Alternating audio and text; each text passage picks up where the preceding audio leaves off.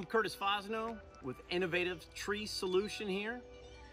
I'm using this Petzl roll clip. It is a aluminum carabiner with a pulley, and the gate opens on this side.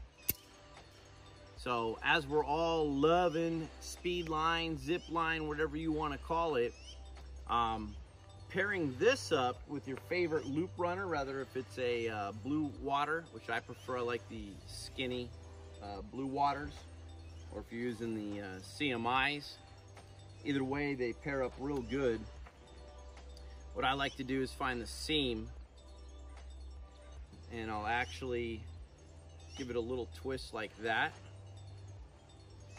and then I open that up, run my loop runner through, and this will come down nice and neat. I like to keep the seam here out of this equation, so when I'm choking my branch or log, it doesn't stop the choking. So also with the zip line, we're using this 3/8 Amsteel. It's a Samson 12 strand rope. It's got like a 17,000 pound breaking strength, and 100 feet of this weighs like a little less than 3.5 pounds.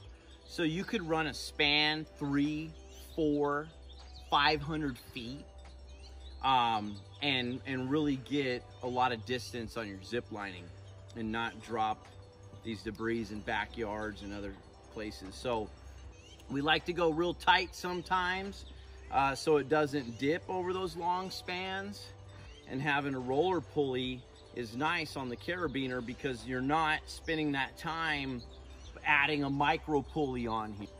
And I like how the gate opens like this. It's easy to click on and send it down. So just to give you guys an idea, you know, this 3/8 12 strand, the Samson rope, I love using the Samson rope on my chipper, and that's what we got right here. We just set it up right here just to show you guys real quick today.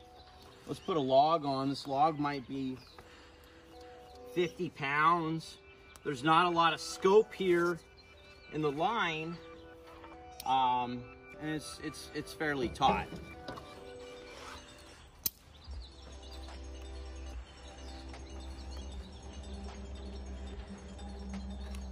So as you can see, it cruises pretty cool. You know, I put this out there so people can give feedback, come up with some new ideas. The more we share, the more we learn in this industry. And all these products here are all found on Bailey's online. So there's a link below if you guys are interested in trying out some of this gear.